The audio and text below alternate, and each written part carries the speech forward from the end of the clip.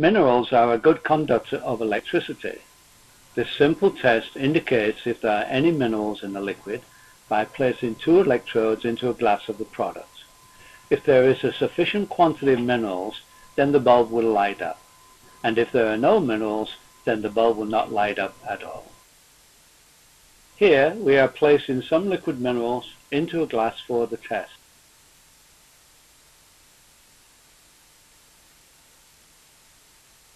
First we will place the electrodes into a glass of water, and as you can see, it does not detect any amount of minerals. Now you will see the difference once we place the electrodes into the liquid minerals. Once again, first a glass of water and then the glass of liquid minerals.